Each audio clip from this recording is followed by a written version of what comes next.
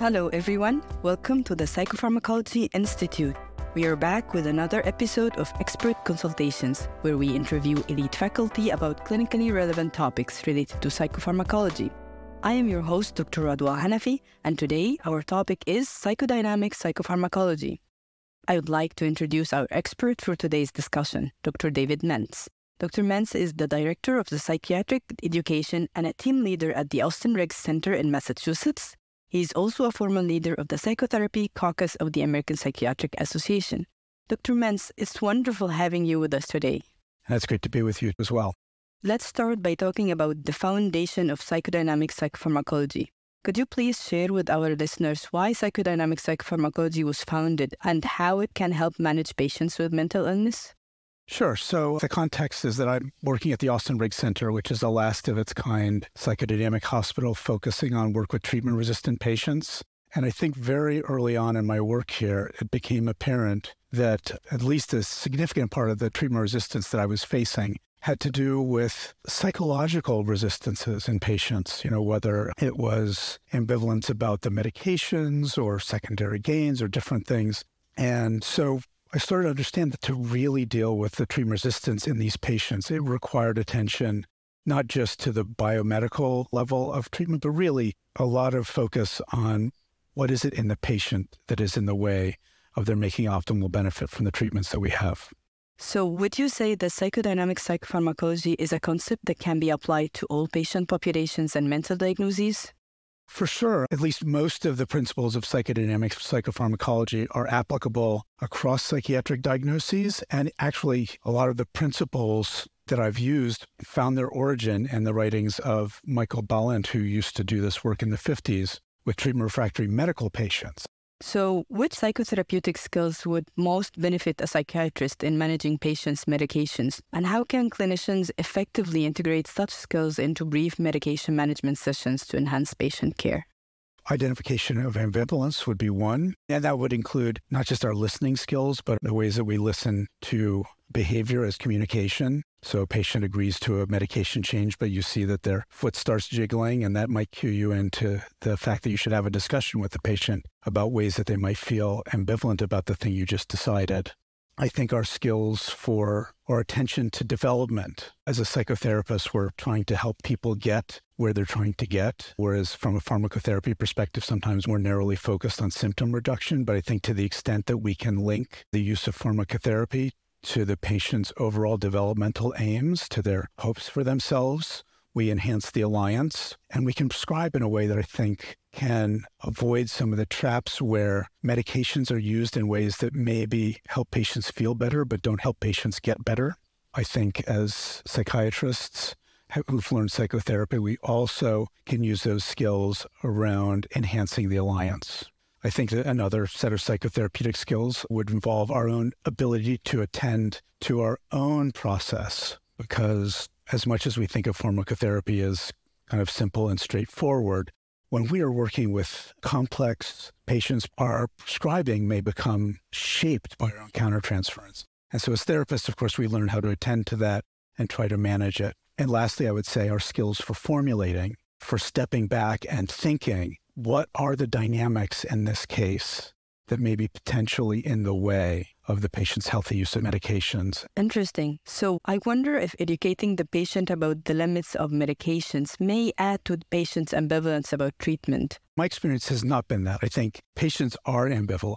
Certainly, if you're operating from a psychodynamic perspective, I think you understand that people are ambivalent about almost everything all the time. And I think medications are particularly so. I think that is highlighting the ambivalence does not increase it. Highlighting the ambivalence moves it out of the kind of an unconscious place and into a conscious place where it can be talked about and contained as opposed to just left to being acted out. I wonder, when is ambivalence mostly seen during the management plan, and what are the factors that may increase patients' ambivalence during treatment process? I think basically pretty much every patient has some degree of ambivalence about medications because, well, I don't want to take medications. You all don't want to take medications. And so people are taking them not because they want to, but because they have to. Patients may also be quite ambivalent about treaters being in the hands of somebody because they've had very negative experiences with caregiving. For many patients, their diagnosis seems to be part of their core identity. Do you have any tips on how we can help patients build a strong identity separate from their diagnoses?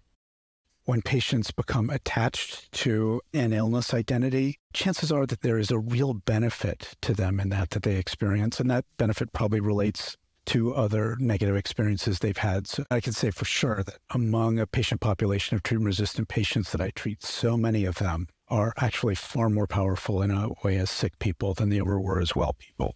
So that's the starting place, just to recognize that there is something in it for the patient.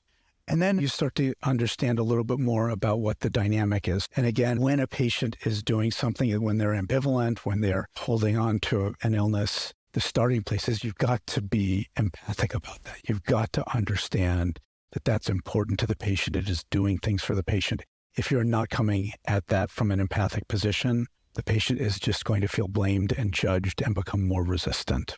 Perfect. Sometimes nectar countertransference within the physician may induce some guilt and may discourage them from working with certain patients. What would you advise clinicians in such cases? I think from a psychodynamic perspective, one of the things that we understand is that countertransference is also a path to empathy. You know, when you're sitting with a patient and you're like, why am I feeling so angry? Or why am I feeling so helpless? You know, one of the things that I will very typically find myself realizing, like if I'm feeling angry, is that, oh my God, I'm having a hard time bearing this feeling even for a half hour. This is a feeling that my patient struggles with probably all the time. And so I think you can use your countertransference in a way to actually restore yourself to a more empathic working alliance.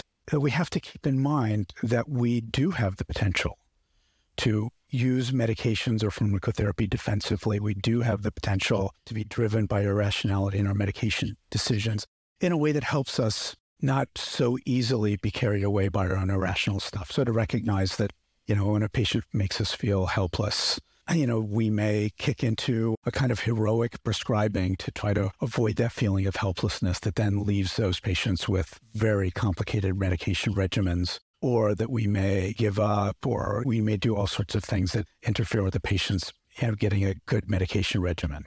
And so, yeah, just from a psychodynamic perspective, just being aware of our own potential for irrationality helps to contain it. Perfect. Patients sometimes attribute symptoms or behaviors to their medication, even when they are likely unrelated. Let's say a patient with chronic self-injurious behavior who cuts themselves and blames their fluoxetine. Do you think it is essential that we challenge these connections, or could that have a harmful effect on the therapeutic alliance?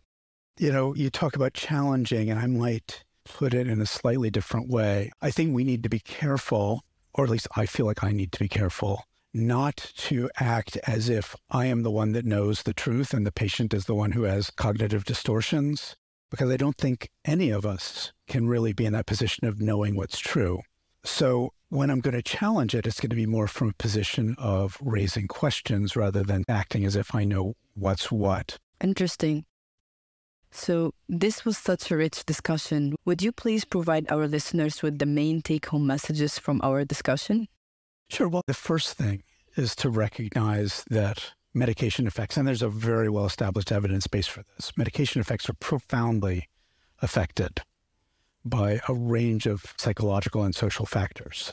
And this evidence base, I think, is so important. And in many cases, actually, with antidepressants in particular, and I think anxiolytics, the evidence suggests that these psychosocial factors are actually more potent than the actual medications themselves. And so when we are ignoring those evidence bases that give us guidance not just in what to prescribe, but in how to prescribe, I think we could argue that we're not actually practicing evidence-based psychiatry if we're ignoring those evidence bases.